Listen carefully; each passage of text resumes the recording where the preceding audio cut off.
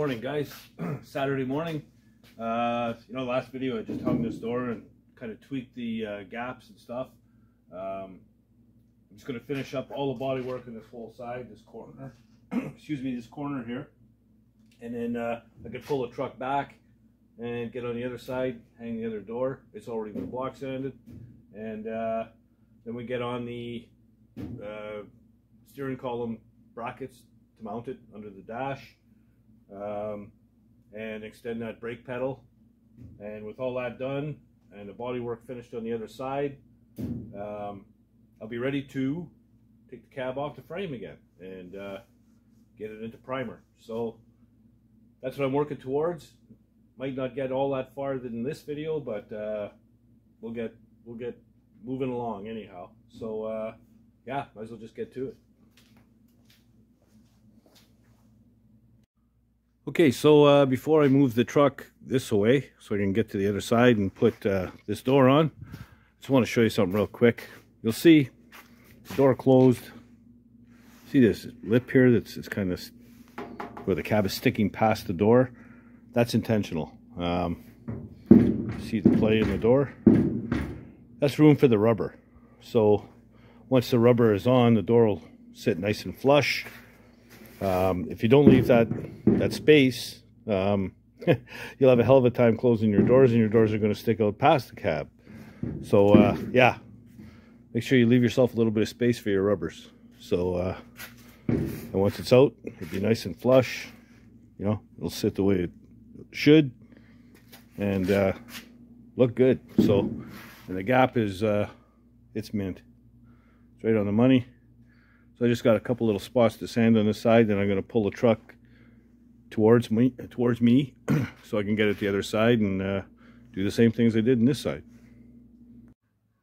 Okay, well, I'm still working around these damn louvers. Man, louvers are a pain in the ass. You know, they look good, but what a bitch to work around. Anyhow, before I put the doors on, I want to finish sanding this and get this nice and cleaned up. Like I said, it's easier to sand with the door off, this front pillar. But as soon as I'm done this, I'm going to put the door on, and then we'll adjust it, you know, front to back. The hinges, before I put them on, it was a few videos ago, I used the rust converter on the underside of the hinge, back side of the hinge, and around the hinge pocket, and I also epoxied the back side of the hinge and the jamb. So there's no reason to take these back out again. And they're adjusted for in and out already, and up and down. So the only adjustment I have, like the other door, was just, you know, front to back. That's it. And that's very simple. I mean, you can see the slotted holes. Just loosen the bolts and move the door this way and that to even out your gaps. So yeah, I got some sanding to do, and when I get the door swinging, I'll come back and show you the final adjustment. These doors are going to have to come off one more time before I paint. You know, I'm going to jam the truck and do the inside of the doors and door jams off the truck, and then I'll put them back on. It's just too hard to get in there with your gun and get a proper paint on the jams of the door hanging on there. So, and it's just really here that's the problem. I mean, the rest of it, you can open the door and get out, you know, get out all the rest of it. But if you're going to jam it, might as well jam the whole thing. So that's where I'm at. And yeah, once I get the door swinging, I'll be back. Okay, so as you can see, I've been doing a fair amount of sanding. Just about ready to put the door on. I'll just show you real quick what's going on. So it's the you know, louvers look great, but what a pain in the ass to sand around. But anyway, I think I got them pretty good now.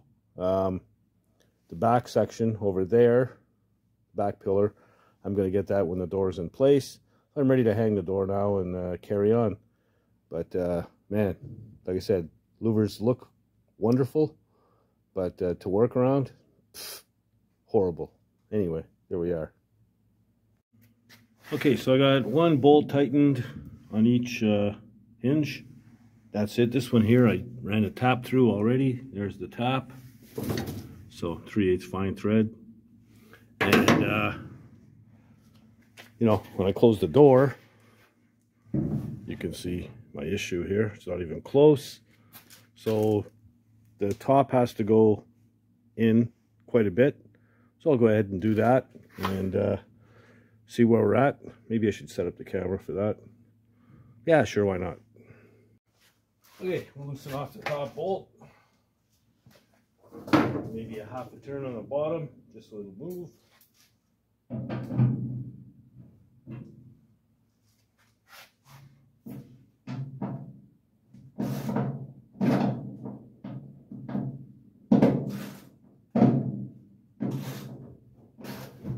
There we go. That moved the whole big bunch.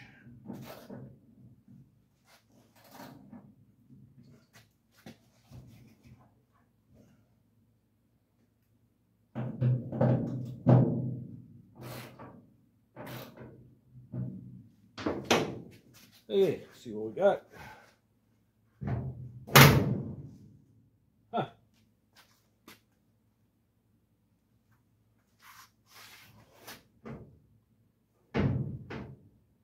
Like the other side, I wanted this play here. That is not bad.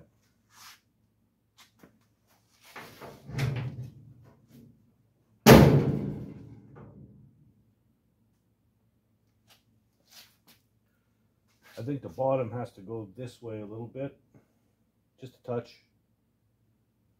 You'll see how it's the latch. The door kind of drops when it comes off the latch, so the latch is pulling it up.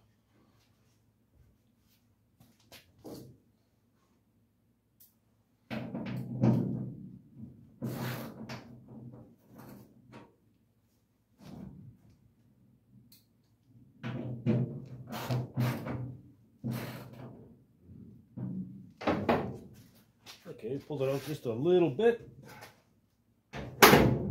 Better. Gap is better. Everything's better. That's the spot. Yeah. Right on.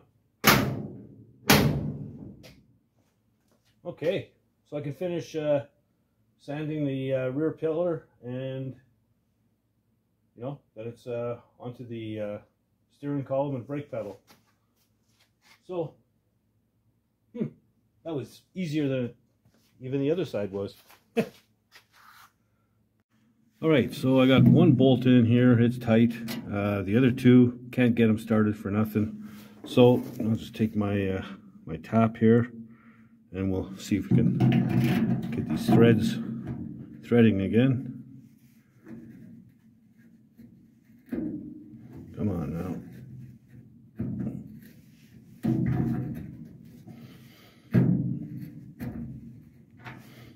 Man.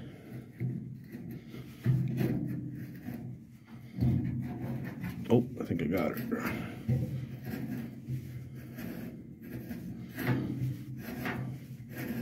There she goes.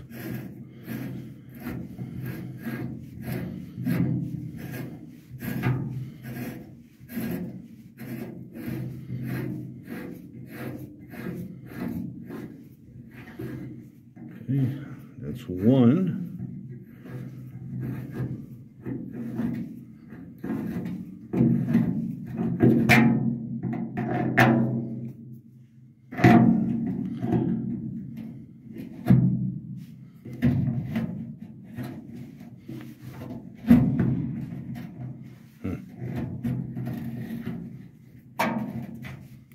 There we go.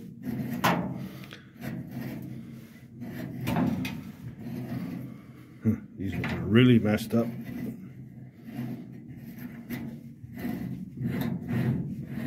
I have to work it nice and slow. In, out, you know, until it's smooth all the way.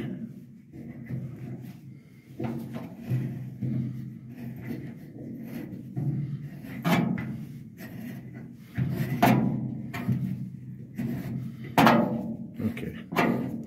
Yeah, I think we're good to go.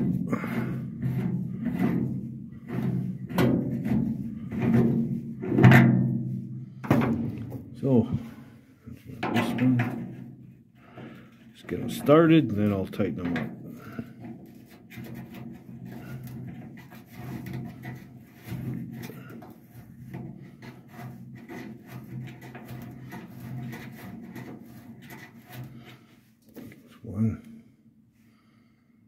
One there, the threads don't look too good.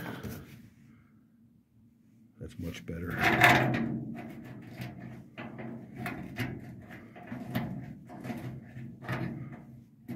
Yeah, okay, let's grab it. Okay, I'll go ahead and tighten them up, and then we'll check out how our door is sitting. Okay, they're all in, all tight, all good. So, yeah. There we go. So you can see the gap is nice, and we have that little bit of a lip here so that when the door rubber is installed, the door will sit out like so. Nice and flush. Gap looks right on the money.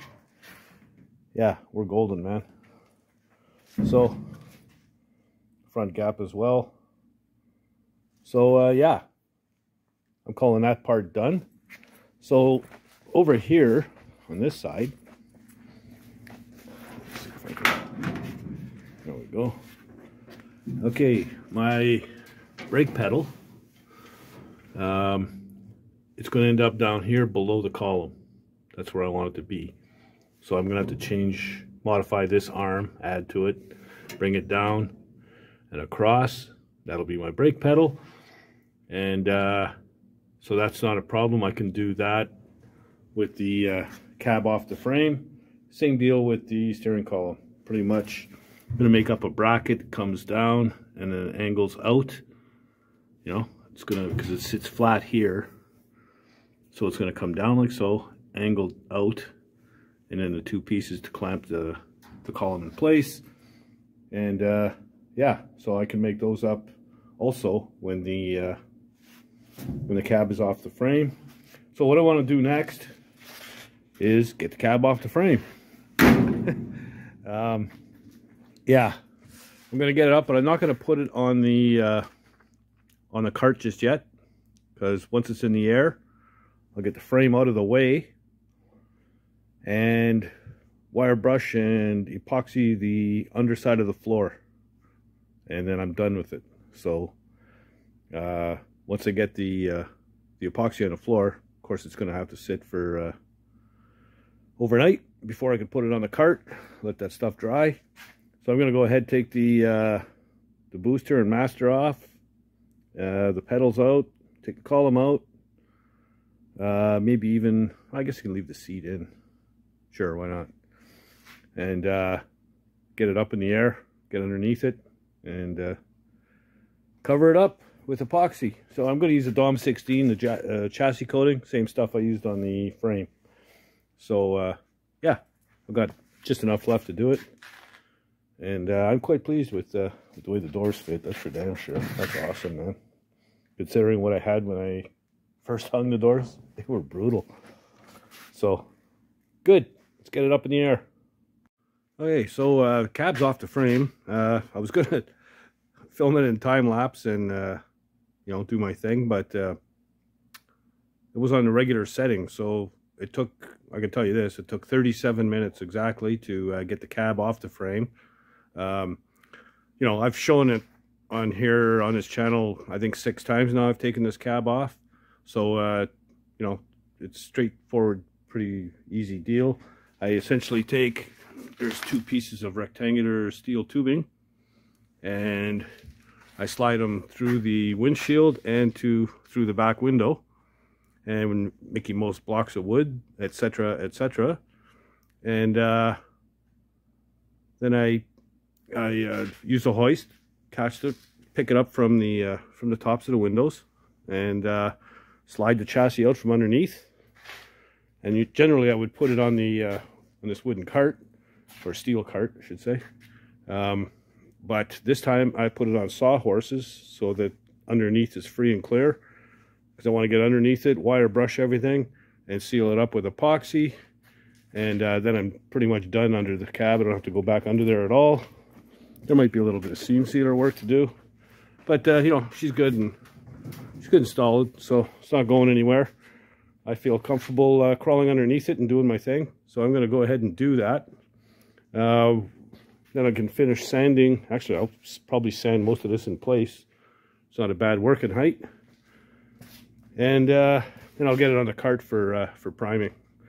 But yeah, 37 minutes, not bad. That's cleaning all the junk out of the way, moving everything over, you know, making room so I can get the chassis right up to the wall almost, and getting the cab off the frame. So I'm getting quick at it, quicker and quicker each time, I think. But yeah, it's good. So that's where I'm at. So there we go. That's enough of that for today. It's ice cold pop time. So anyhow, yeah, got a lot done. So the doors are all fitting good. The cab is off the frame. I don't feel like crawling under that thing tonight and wire brushing it and everything. It's what is it, 7:30 Monday night. So I've got to build this video you're watching and get it out tomorrow morning. So really don't have time anyhow.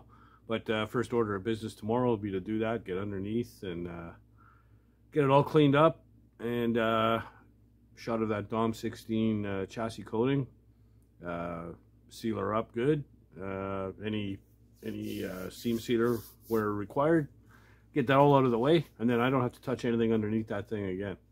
So that's a good thing.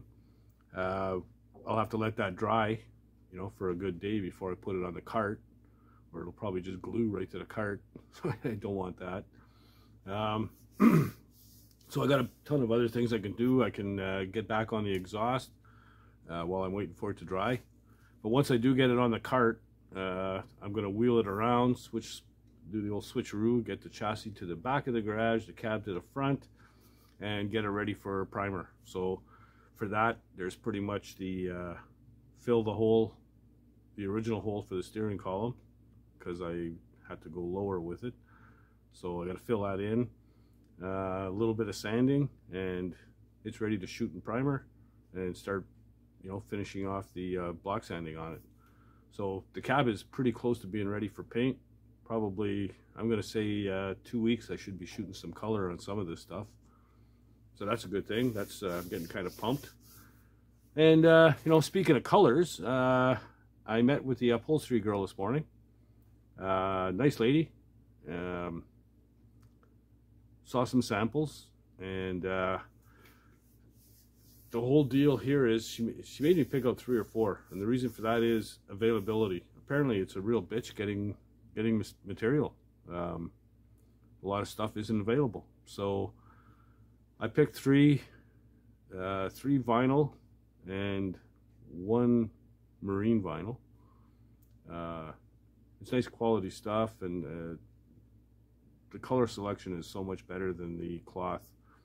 The cloth has a lot of that, you know, houndstooth stuff and little checkers, and too busy for me anyway.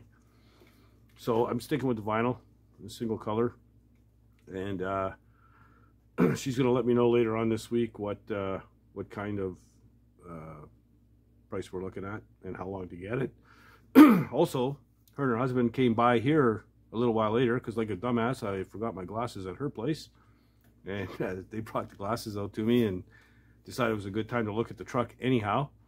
So they did that, especially the headliner. I guess the husband does the headliners, so they're going to figure that out and get back to me on that as well. I've got to pick up the material to make the door panels and the kick panels, so that'll be my job. I'm trying to keep the cost down, so if I can get those made up for her and she just has to cover them, bonus. So yeah, so that's where we're at on that. And what else? I got a few little things left to do on the chassis, not much. A couple of brake lines, and what, fill the diff with oil, a couple of bolts in the rear springs, and run some, that's about it really. The exhaust, hang the exhaust. So those are little things I can get at while I'm waiting for the epoxy to dry, and other stuff between coats of primer and what have you. So moving right along. It's really coming together. What else?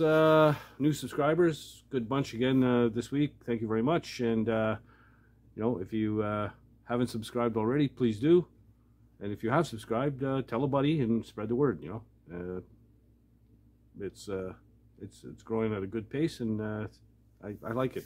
And you know, don't be afraid to leave comments. Don't be shy. I like the comments. Comments have been a little thin lately, but I guess people have things to do as well. So you know, whatever. But yeah, I like the comments, and I do try and respond to all of them. And yeah, if you don't do anything else, get out in the garage and build something, man. Later, guys.